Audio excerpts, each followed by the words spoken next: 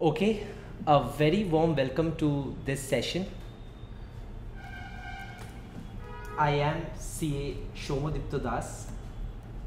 We are going to talk about this paper called Cb1.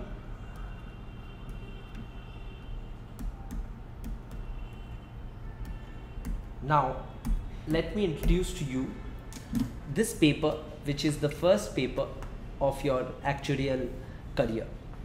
Okay, now what is this paper dealing with? This paper deals with the subject called business finance. Now, what will a student expect to learn out of this paper? I am going to tell you in detail. But prior to that, why will an actuary need to know about business finance? Okay, so firstly, it has been an endeavor for IFOA to train their students in a process so that they are market ready as an actuary. Now, what do I mean by this term called market ready? When you work in the industry or when you work on your clients' numbers, you will be exposed to financial statements of big companies, big insurance groups, and you'll be exposed to a lot of financial modeling, remodeling, financial terms, jargons, and financial exposure and risks and everything. In order to give you an exposure as to what are the financial statements and how to interpret them, in order to give an actuary an exposure as to how financial instruments are used, what are its applications, what are financial instruments, you need to know about business finance. And that is exactly why they have this paper, not from today, but from since the inception. It was earlier known as CT2. This paper was earlier known as CT2. Now it has been renamed and revamped and represented as CB1.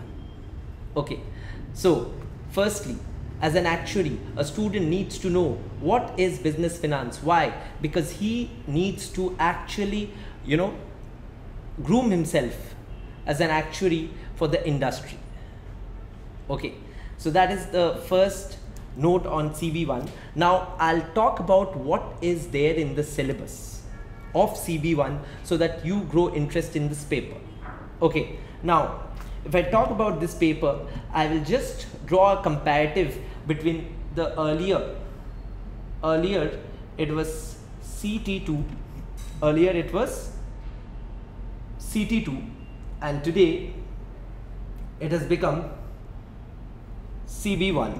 Okay, so this is CT2 and this is CB1. Okay, now I am comparing. If you see line by line, there were 19 topics in CT2, and in CB1 it has been increased to 22. But I tell you, there are cosmetic changes. There are changes, but there are cosmetic changes. Mostly it's the same. So someone who's giving CT2 or who's once again wants to resume his actuarial journey can easily, from that preparation of CT2 can switch to CB1 with least difficulty. But if you've totally forgotten, you're, supposed to revise and train yourself that way. Okay, so firstly, the first chapter, if you can see, is same in both the courses. That is Key Principles of Finance. It's an introductory chapter. And if you see under CB1, it has been renamed to Key Principles of Finance and Corporate Governance. Okay. Now, the next chapter if you see is Business Ownership under CB1. It was known as Company Ownership under CT2. Okay, the third chapter, as you can see, remains the same. It's taxation. So the changes lie in the fourth chapter. You can see long-term finance, and here we have financial instruments. Okay, you can see issue of shares and short and middle term finance, and here they have issue of shares. but there has been a change in the middle portion. You have long-term finance and short-term and medium-term finance, and they have financial instruments. Okay, use of derivatives is there in 8 and there in 5. Okay, and what else is there? If you see, there is introduction to accounts, introduction to accounts. After that, everything remains same. That is introduction to accounts, topic number 7 in CT2, which is topic number 9 in CB1. The main accounts, depreciation and reserves, and constructing accounts. This was named as generating accounts. Okay, and you have group accounts and insurance company. Very important for an actuary to be exposed to the accounts of an insurance company.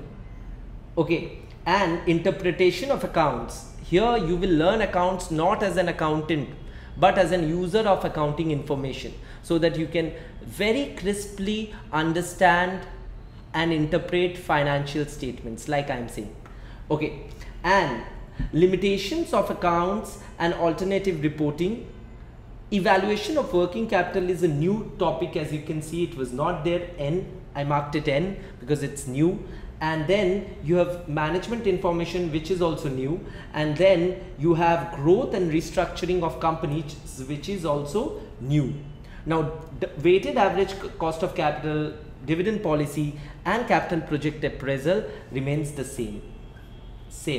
So that is a pretty brief comparative between the old version of business finance, which was CT2, and the new version, which is CB1. Of course, this is updated and this is very edgy. So this is about the comparative and introduction on the subject. Now, I've introduced myself. Of course, I'm a practicing CA. I've done CS, IFRS and all these things. And of course, I am a teacher of business finance. From a long time, I used to teach CT2.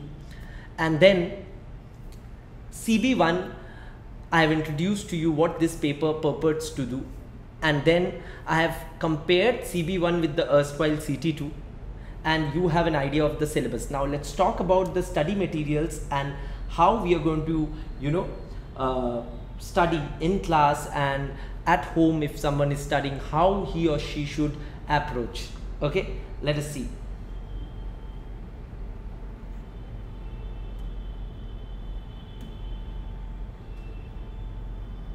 Just a moment.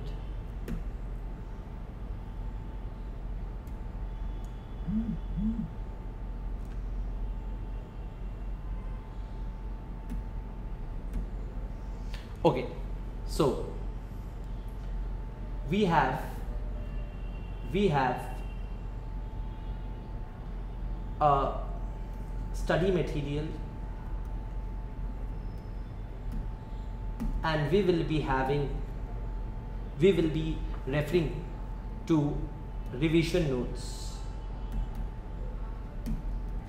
These two are must for our success in any paper. And the third thing which you'll get additionally in my class will be crisp, summarized slides on each chapter. That is each of the 22 chapters which we have seen. हर एक chapter के लिए we will use crisp summarized slides. Okay, for each chapter. That's an add-on. And towards the end of the syllabus, or let's say every 2-3 chapters, we will have mock tests. We will have mock tests in order to ensure that you guys are being able to process what we are learning in class, so that we can check ourselves and test ourselves and revise. So mock test every 2 chapters. Every 2 chapters we will have mock tests. And lastly, we will practice past papers. We will practice in class questions from the past papers. So this is our strategy for CB1. Okay.